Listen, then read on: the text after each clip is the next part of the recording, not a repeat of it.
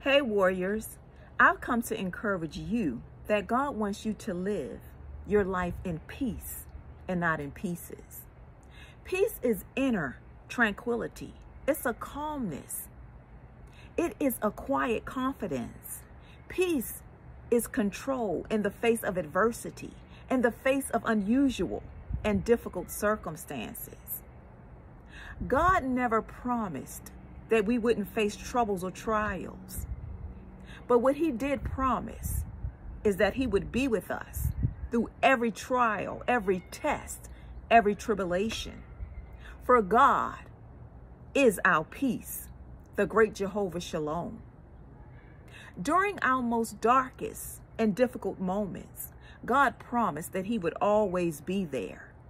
He promised that he would never leave us nor forsake us. That's the word of God. He will never leave us.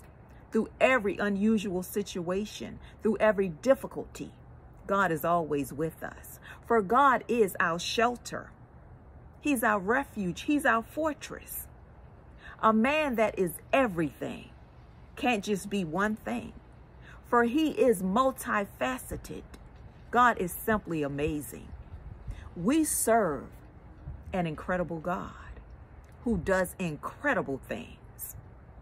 The scripture tells us in Psalm 91:1, it declares, he who dwells in the shelter of the Most High can find rest in the shadow of the Almighty.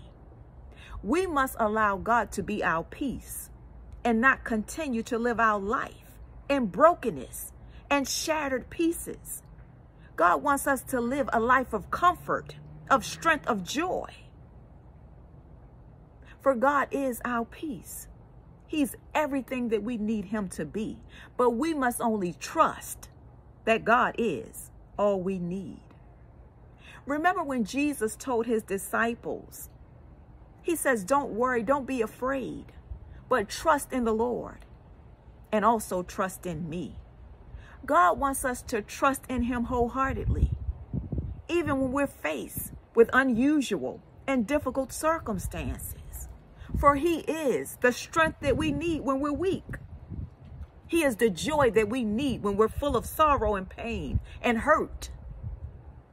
God wants us to live a life of peace and not continue to live in pieces. The scripture tells us in John, it declares, it says, my peace I leave with you. My peace I give to you. I do not give you the peace of the world, but I give you the peace of Christ. Do not be afraid. Do not let your heart be troubled, for I am the peace that you need. We know that God is all we need.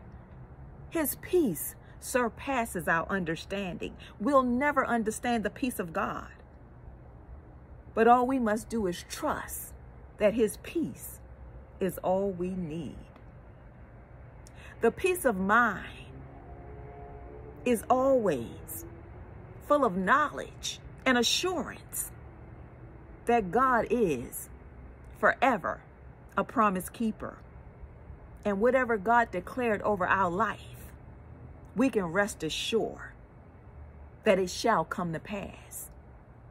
Allow God to be the peace that you need. And don't continue to look back at all of the moments that your life was full of darkness and difficulty, when you were discouraged. For God declares the peace that he gives to you is unlike the peace of the world. And God promised that all you need is the peace of Jesus Christ. All you need is the peace of God. Allow God to be the peace that you need on today. I want to encourage someone that may feel like your life has been full of disappointments, full of despair, of hurt, of frustration, of pain. You're not alone. You're not alone. For we all endure great trials and tribulations. If you're living, you have had many tests that you've had to endure. But God promised that his peace is all we need. We will find comfort in the peace of Christ Jesus. Allow God to be your peace, and don't continue to live your life full of brokenness and shattered pieces. Allow God to be the peace that you need on today. For he will comfort you. He will give you strength. He will give you joy. He will repair, restore, and realign. Because that's the kind of God we serve. God is our peace. He's all we need. And we know that he's a shelter in the time of storm. He's comfort, and he is our joy. Let God be your peace, and don't continue to live your life in pieces. I want to encourage you to find peace, and that means to find Jesus Christ. For God is all that you need. Continue to live in peace, and don't allow the enemy to make you believe that your life is just full of broken pieces. For God is your strength. He is your joy. He is all that you need. I love you all so very much. I am Rochelle. This is Inspirational Cafe. Until next time, be blessed.